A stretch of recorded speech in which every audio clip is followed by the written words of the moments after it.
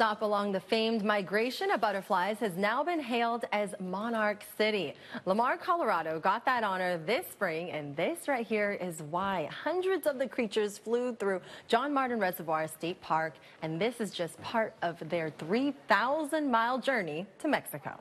Fantastic. Happens all the time. So now as the weather is shifting into fall, millions of these brightly colored monarch butterflies will make that long journey south to their winter home. And as they do, it will be an opportunity for many of you to take in that amazing sight, but it will depend on a few weather factors. Joining us now is butterfly expert Rick Mikula. Thank you so much, Rick, for joining us. So talk to us about the difference between monarchs and, of course, other butterflies we may see moving around this time of the year. Well, with the monarch butterfly, naturally, they're on their way to Mexico. And the other butterflies are setting in for the winter, either as chrysalises, some might overwinter as eggs, or even caterpillars. But the monarch is starting it's well into its migration. And one of the best places to see it is along I-35, which runs from Minnesota down through Texas. And all along the way, you're liable to encounter a roost tree where they all collect at night to sleep, but they like to follow that flyway. Now, there are other flyways, but that seems to be the most populated. So where are these butterflies coming from? And you mentioned Mexico, so where actually in Mexico will they end up? Down in the Michoacan, central Mexico. And they'll spend the entire winter there. And they have enough stored fat in their bodies, they actually don't have to feed while they're in Mexico. And they'll stay there until next March.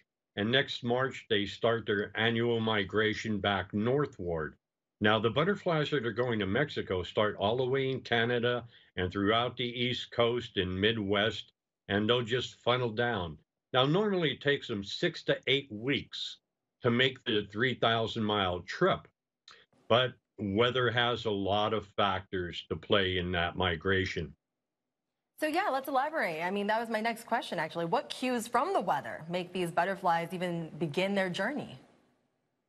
Well, it's actually the angle of the sun to the horizon. And once it no longer gets above 56 degrees, that triggers their migration mode. Now, along the migration route, weather plays a big factor.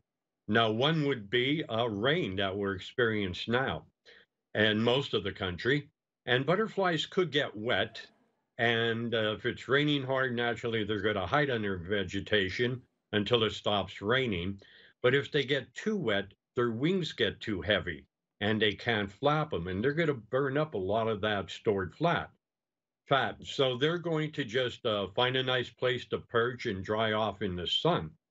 Now, another factor is wind. And what will happen is wind causes drag on the butterflies. And if it's too windy, they're going to burn up too many of those lipids to store fat. And if they burn up too much, they won't have enough to survive while they're overwintering in Mexico. Then we have a factor with heat. Butterflies generally don't fly if it's below 60 degrees. Now, if it's 55 and very sunny, they could still make it through. And another factor is if it gets above 95, they get very slow and they'll take a rest. So along the way, if it dips below 60, they're going to have a little bit of problem. And if it's above 95, they'll have a problem. Great information. Our thanks to butterfly expert Rick Mikula and a beautiful story of the migration of the monarch. Very informative.